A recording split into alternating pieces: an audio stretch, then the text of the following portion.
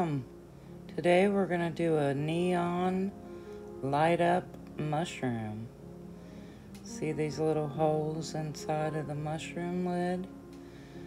Well, we're going to start with those. Well, they're not holes, but little circles. And I'm going to use the JDiction Resin, UV resin. And I'm going to make little spots. I'm going to use Funk by TLP and Inferno by TLP. I'm going to mix me up some JDiction UV resin, and it's high viscosity, and I'm going to speed up a lot of this, but I'll slow it back down to show you the process of what I'm going to do inside the lid here. Make sure you mix your mica powders really well. Also, make sure you wear a respirator because those little particles can get in your lung and you don't want that to happen. So, always wear a respirator, and actually I should have gloves on. Use all your safety protocols. And I mix all these up, and then I start with the Funk, and I start putting little dots in there. It really did take quite a while to accomplish putting all these little dots in there, and then you have to stop and cure them, and then put some more dots and stop and cure, and the curing part takes a little bit. But lots of fun. I absolutely love how this mushroom came out. And so this is what I'm doing, and I'm not going to show you the whole process because you can see what I'm doing here. I'm just putting the little dots in and curing them. And after I get all the little dots in, like I have here, then I start with the Inferno, and I just start putting it all around those purple dots, filling in those circles. And you could only go a little ways, and then you would have to cure it. So it was time consuming, but it was, like I said, it was well worth the time that it took. But as you'll see here, I'll stop and I'll go ahead and cure this and then finish the rest of that circle. And so, like I said, I'm not gonna put you through watching me put these circles in, filling these circles in on every single one. I'll bring you back when it's done, and it's done. So I mixed up 10 ounces of resin. I poured 4 in the little cup you see over there next to the lid, and then I separated out the other into these. And I'm going to use purple ink, alcohol ink, and I put about 5 drops in it, stirred it up, and then I decided I wanted a couple more drops in there. I did want you to be able to see the light through it, so I didn't want it dark, but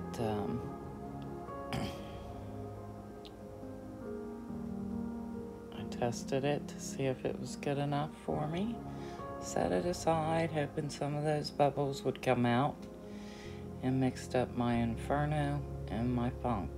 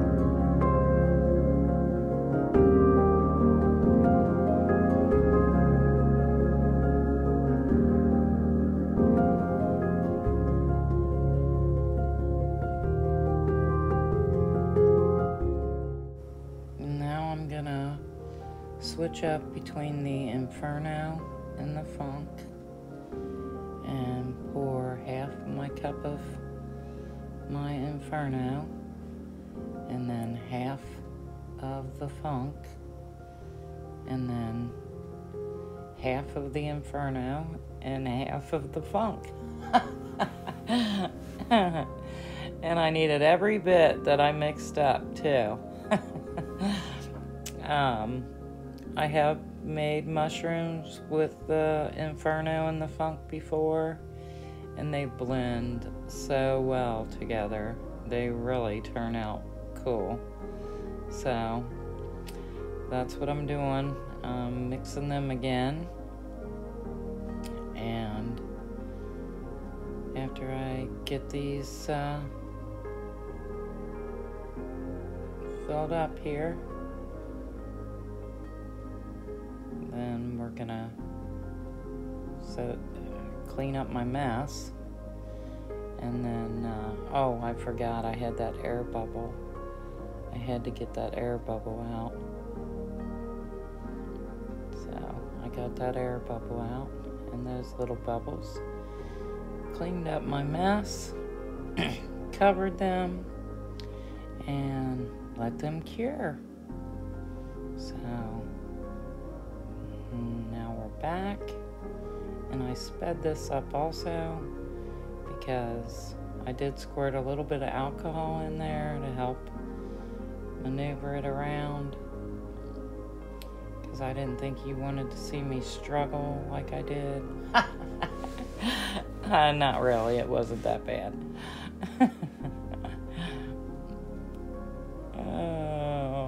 I had a little bit, I actually answered the phone during this, trying to get this one out. I stopped and answered the phone and came back to it.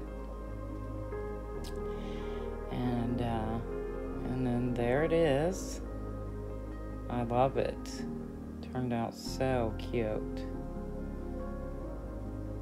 And I'm gonna show you with the lights out and I'm gonna put the little light in there, and I'm gonna turn the lights out so you can see it with the lights out. I gotta come down. I'm gonna turn the overhead light out.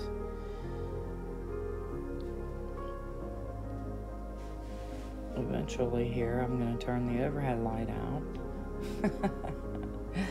and show you what it looks like in the dark. There we go. It's so cute. I absolutely love it. And it turned out so cute. And that little light gives different colors. So when the different colors go in there, changes it. And it also glows under a black light. I'll show you that. There it is under the black light. Super cool. Really love this one. So, yeah, it's pretty neat. Great gift idea.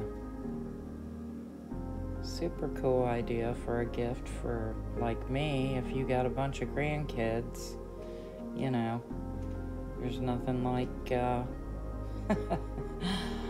having gift ideas for grandkids or any little people in your life, nieces, nephews, whatever, your own children. It's a great little gift. Let me know, are you gonna try to make one for someone, a gift, or for somebody you know? Let me know if you try it out. It's super fun. Thanks to all my subscribers. Thanks for being here. And I'll see you in the next one.